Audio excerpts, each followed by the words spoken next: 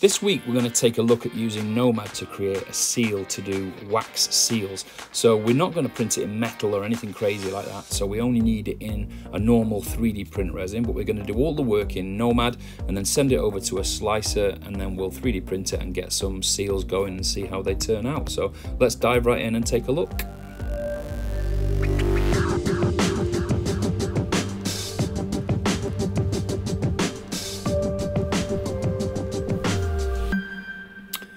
So before we start making the seal, we need a shape or a design. So I'm going to use my logo, and we need to switch over to Procreate. This is a 2D package. I use it for, most of my 2D work now is done in Procreate, but any 2D package will do it, whether it's on the iPad or not.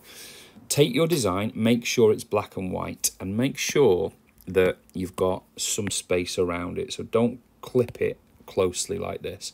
So make sure there's lots of space around it, so that when we use that as a stamp, it's going to have nothing to cloud that really clean white shape in the middle. And then export it. So I'll do save JPEG. I won't save it, but I'll just show you how to do it. Go iPad on your iPad, Nomad and Alphas, and save it in there. And if you don't do that, it won't appear in Nomad. You must now reboot Nomad. And when you come back from that reboot, you'll find that down in your, if you do any of the tools that support an alpha, you'll see at the bottom of it, there's the logo that you've put in, the little shape down there. So now you've got that, that's ready for when we want that. So we're going to make a cube. So let's just delete what we've got in there. We don't need this sphere. And we'll just use primitive box, and you can use any shape you want. This is just quite useful, I find. What you can do is you can change the shape a little bit. So if you go to box geometry, turn off the same size and just change it as you see fit. So what we'll do is we'll just make it a little bit taller and a little bit less depth on it. You do want a chunk, because just in case you decide to push right into the model at some point. We're going to pull out of the surface for this, but there is the option there. Validate it. You can do this on a plane, you can do it on a disk, it doesn't really matter, it's just geometry. But what I will say is you need high resolution, so I'm going to push it up. This is an iPad 2020, so this has got 6 gig of RAM, and it's quite a chunky iPad, so I'm quite happy to go up to like 5 or 6 million polygons for this. So now I've got a block that's gonna take the shape. So I need the next tool along, which would be the stamp tool. And if you come here to your, on the other side, and look at the stroke, and it's a stroke stamp, down under fall off, you've got lots of options. You can click in the middle there, and it'll give you these shapes down below for the profile of the stamp we're going to use. But we don't want that, we want to make our own. So we'll go custom, and then you want to make a shape like this. So basically bring it down in the middle and flat towards the edges. What that's going to give you is like a tabletop effect. So it means that what we pull out of the surface will have a nice flat top. So that's all you need to do there. Actually, that's not true. You need to do one more thing. So here at the bottom it says front facing vertex only. Switch that on, and it means it should only affect things from the front. More usable, more useful for when we're sculpting thin things, but it's always advisable to turn it on just in case. Okay, my panels are staying open, by the way. I have to say this all the time, because if you go top right, I've got this on close panel on interaction. It's actually switched off, and that means my panels are staying open for you so that you can see what I'm using. So we've got, let's just remind ourselves, we've got stamp, we've got the stroke effect set, and now we want the alpha. So we pick the alpha, which is the shape that we've made, and all we have to do is simply click and drag it onto the surface like that. Now straight away you can see the error, so double finger tap to undo the error. We had symmetry left on, so make sure that doesn't happen, and just double check that you don't have sub on, because if you do sub, you'll get that, which is an indent in the surface. Now that is useful for lots and lots of things. You might want to at some point do a lot of that kind of work, but for this we need it to come out of the surface, so we're going to use sub off. Go up to camera top, and then we'll go orthographic, which means there's no perspective being used, and we will use snap, and then add a view. we'll delete that previous view because we don't need it. Why do we add a view? It means we can always go back to that now. So whatever angle we go to, if we just hit that view, it comes back to where we want it to be. And then simply just drag it on the surface. So let's just do quite a big one and see what happens, see if it's good enough. Don't want to go too far because it starts to warp. I don't know whether you can see that, but it starts to slide off like that, based on the surface normals. So all I'm going to do is I'm going to lower the settings a little bit, the intensity. Go back here. Remember, we've got this view. Snap it. You can do it from the bottom menu here. There's a snap here as well, which will flip from the back to the front. But we don't need it. We'll just take it again, even lower in the intensity, and then just drag it on the surface. And don't go too big this time. Doesn't matter how you line it up, as long as you get it to come out of the surface enough. That's probably not enough, so I'll go back up again. Snap the view, and we'll do it one more time, just see what we get. And just before it starts to deform, that will do it. Now, snap it again, so it's snapped on the side. Go to your gizmo, and just use the blue one and just extend it up a little bit. It will stretch it a bit, but at this point, don't worry about that. And then over to the tools again, and we'll just use trim, and then flip off, and then just snip it away like that. And it should leave us with the logo. So what we're left with, if we hit view so we can rotate it around, is we've got our logo nicely clipped out now. So we've got the shape that's going to be our seal done and dusted. So that's quite a good start for us straight away. We now need to make the barrel of the seal. So we'll just add in a couple of things. So we'll go to up to our primitives, and what we need is two things actually.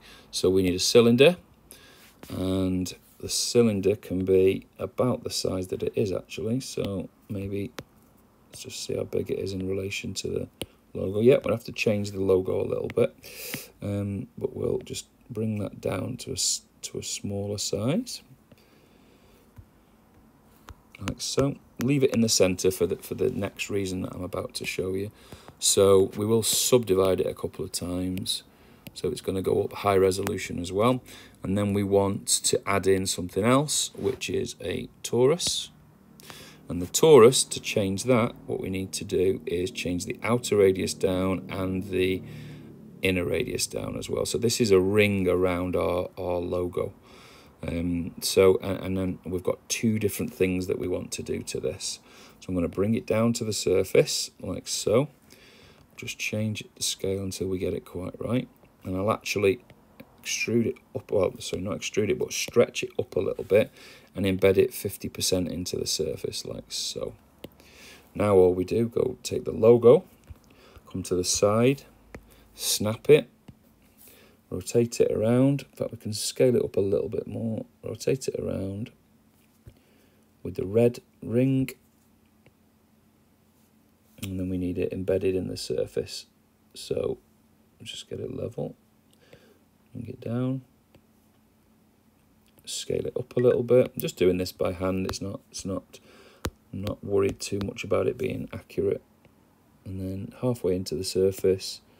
And then scale it up again, the orange ring on the outside. I want it to nearly meet the ring, like so, and that would be about where we'd want it to be. And that is the essence of what we're going to do. So there's a couple of things now before we proceed. It depends on whether you want your seal to be an indent or a raised surface. So if we used that and printed that now, what you would get is this ring and this logo would give you the indent into the wax. So we could save that now, which I will actually do. I'll just make this a little bit bigger. So I'm just extending it on the green with the green square, and that means it's slightly higher. And I will change the outer radius a tiny bit, just to bring it down a bit. And the inner radius, I'm just making it a little bit fatter, that's all. There you go. And then we'll just tweak the logo the same, just a tiny tweak, just so it's closer to the edge. Oh, it's too far now. There we go, just to the edge. And then what we'll do is we will export that one. So you go export. It's going to be quite high res, so we will have to bring it down in another program, usually, depending on which way we slice it. But we'll go to export, and we'll just use OBJ and export it. Now, the other way, the way that I'm thinking I would want this done really is to have it removed from the seal. So we need to take the seal at high res, which we've done. And this is where it's important to look at your scene menu. And so we've got the cylinder here, which will move to the top. And then the next thing down is the logo. So we've got to think, how deep in do we want it? So we'll go like that, halfway. We'll make that invisible, and then hit the 2 ticks, and then we'll just use voxel merge. But I want it really high resolution at this point. So we'll hit voxel merge. Multi-resolution will be lost, which is fine. And what that's going to do now, that's going to carve out the logo from the block. And that's exactly what we want to do, because now when we press that into the wax, that's going to give us a raised logo. And now we need to do the same for this. So we've got the cylinder on the top, and we've got the torus on the bottom. So we'll make the torus invisible, make sure both are ticked, and we hit voxel high res and voxel merge. And that'll do exactly the same again. And that then gives us that completely clipped out as well. It might be a little bit too deep actually there. So if you feel that it is too deep, just simply use the green button and the whole thing will go lower now. So you could basically, at this point, you could choose the depth that you want, which is how I would suggest you do it. This is the one we're going to use the most. So I'm just going to add one extra component. So I'm going to add a handle. So I'm just going to go cylinder, scale that down, keep it rounded like that because it looks quite okay. Scale it down and leave it embedded in the back like that. And that'll give you something to hold on to when you stamp it into the surface. So that's pretty much what we're going to print. So now we would just validate that one, and then we'll export that, and then we'll see what the resolution comes out like, and then we'll send it to a slicer. So I use either Chitubox, which is this one, Chitubox 1.6, I think it is, and either this or there's a newer one on the market called Lychee Slicer, which is very similar, but with it being new, it might well suit you a little bit better. It might have more features. You could hollow these things out, but as I'm going to cast these eventually, I'm not massively bothered, and they're only quite small anyway. So I just go and leave them completely solid. I just angle them so that when the supports are added, they just come up in a nice angle. And there's plenty of videos online if you don't understand how to do this, but it's such a simple operation.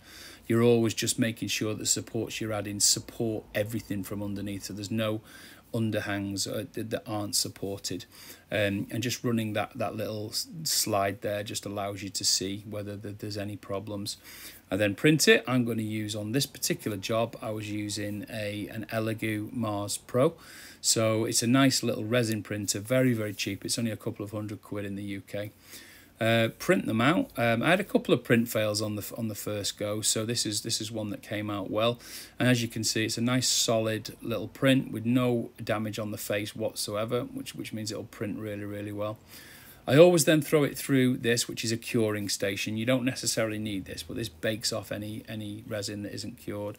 And then it's just a case of heating up some wax. Now, there's two thoughts about this. You could literally go ahead and cast this stamp into metal, or the seal into metal, or either a metal or a metal resin. But I found that it works absolutely fine, apart from the fact that it's not that cold, whereas the metal is usually cold and it solidifies the wax. But you can get great results just from using the print, as you can see. I hope you're enjoying this kind of content, and if you are, please give the video a thumbs up. It really does help us to get in front of other artists in the future. If you do like what we do, make sure you subscribe, hit the notification bell down below so that we can let you know when we release all of the new content, which is normally on a Wednesday and a Friday. Have a great week, everyone.